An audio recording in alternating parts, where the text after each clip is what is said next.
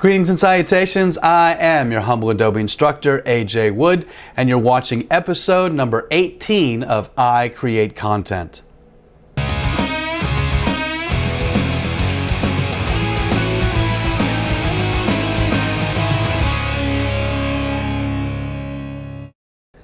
All right, it's Friday. I appreciate you guys wrapping up the week with me. If you caught Wednesday's episode, you know I was talking about the auto-align layers function inside of Photoshop. Want to take a brief moment, update you on my brother-in-law. He's still in the hospital, but he's in good spirits, and I really appreciate all the 9 comments that you left on Wednesday. So his family appreciates it too. So thank you very much, right? That was very nice. Today, we're going to take a look at using the clone stamp inside of Photoshop. I've got some quick tips for the clone stamp tool. So let's go ahead and jump in. All right, so to grab the clone stamp, that's S on the keyboard for stamp. And of course, the way we use the clone stamp is to hold the Option key on a Mac or the Alt key on a PC. And this will let us grab our target image. So here is my source. If I make the brush bigger, you can see I'd actually paint out her whole face, but I'm starting with her nose. If I go ahead and take her nose and place it on the other girl's face, slowly but surely, I can easily make twins. So there's a quick use of the clone stamp. But here are the tips. Take a look on the screen. I'm going to undo that paint. I'm going to go up here to the top. Notice it says Aligned Sample. If I check this box, I'm going to sample her eye.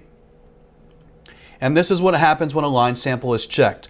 If I go ahead and just paint a little bit and let go of my mouse, I want you to see as I'm moving the mouse on the screen, notice how wherever I move the mouse, it's actually painting the rest of her face.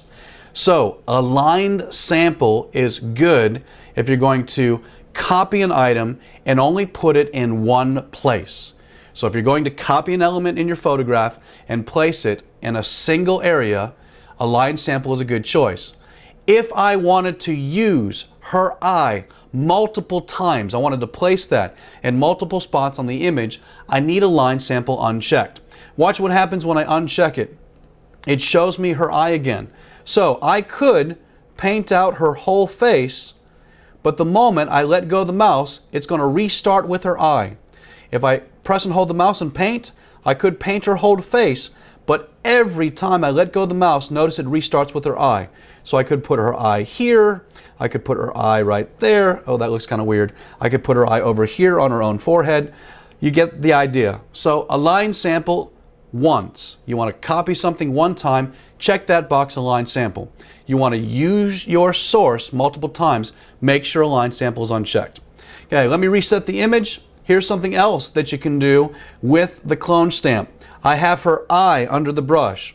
Many times when you're retouching or doing photo restoration, you're going to sample multiple points.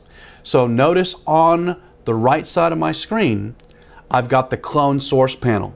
Many people aren't aware that you have a clone source panel now inside of Photoshop. So here's my first sample in position number 1, that's her eye. Notice I can click position number 2, it's blank. I can actually go and sample her mouth. So now position number 2 is set up with her mouth. So I can toggle back and forth. Here I can start with her mouth and clone that, or I can switch to position number 1 and that's her eye. The other thing that I can do with the clone source, I'll make this a little bit bigger. Hey, here she is under the brush. I can actually resize the sample. So notice the picture's getting bigger. Well, what I'm doing is actually changing the size of the sample under the brush. So notice now I could actually paint a much larger version of the girl in the photograph just by specifying the width and height in the clone source panel. The other thing I can do, if I take a second, I can also rotate the source.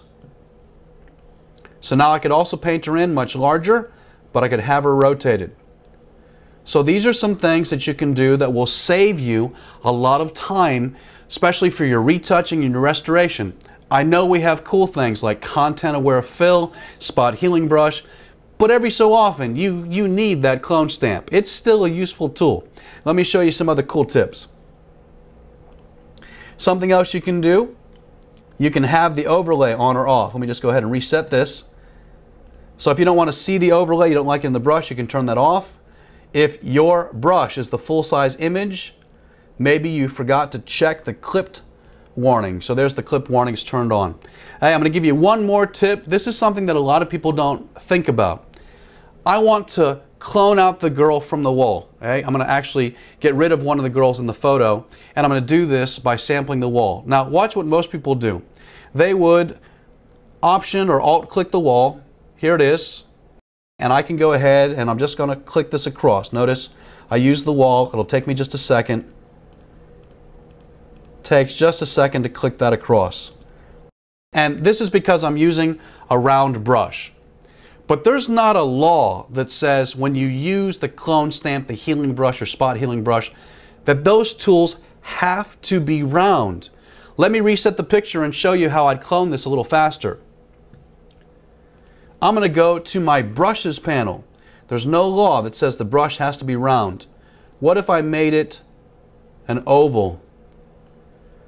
If I made it an oval, look at that. I could actually sample more of the wall at one time. And look at this. Now I can take the whole wall across with an oval brush. That's just by going to the brushes panel and just simply changing the brush orientation and size. So there are some quick tips for using the clone stamp. Still a great tool, still really useful, and hey, you've got it in older versions of Photoshop. My name's AJ Wood. Appreciate you being here. If you like the video, go ahead and give me a thumbs up. Hey, if you really like what I'm doing, go ahead and subscribe to my YouTube channel.